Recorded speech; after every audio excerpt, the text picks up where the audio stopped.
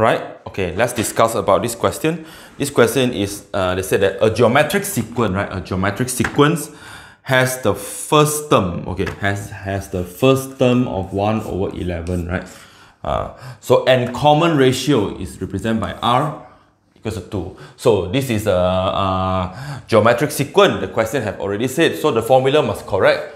Your formula must be T n minus 1 equals to AR to the power of n minus 1. If there is a sum, the formula will be A 1 minus R power of n divided by 1 minus R, where R should not be 1 for both cases.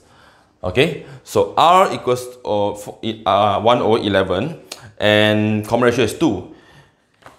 Given that the sum of the first n term is 93, very easy, the question just said, given that the sum of the first n term is 93, right? So then they require you to find the value of n, that's all, right? So it means that you need to find the value of n. So of course, you have to apply the correct formula. Okay, for this case, I think there is only one formula that involved because they just give you the sum of the first n term, right? So I'm not going to use this n term formula for n term. So, okay, Sn is for geometric. So you have A, right? You have A. The A is 1 over 11, right? You have 1 over 11. So you just plug in here to be, right? The Sn to be 1 over 11 for A and 1 minus R to the power of n. 2 to the power of n divided by 1 minus R, 1 minus 2, right? So this will be your sum of the first n term.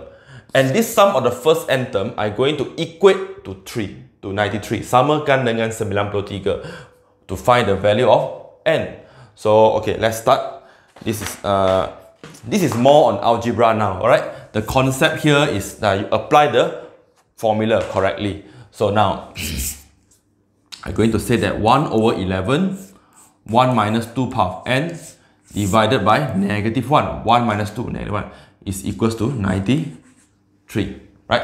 So, okay, I just 1 over 11, 1 minus 2n, divide by negative 1, multiply with negative 93, right?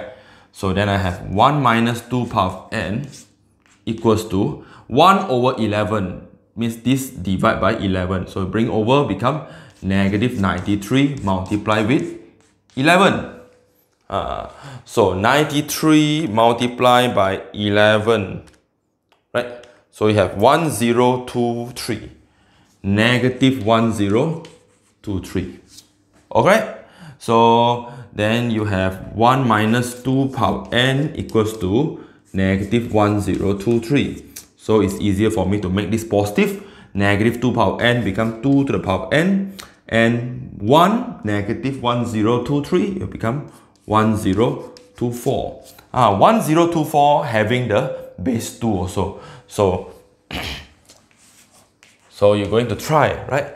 You can using calculator and try. 2 power of 8 is 1256. So 2 to the power of 10 is 1024. So if you're using calculator, 2 to the power of 10, you will get 1024. So directly compare, you can get the value of n, which is the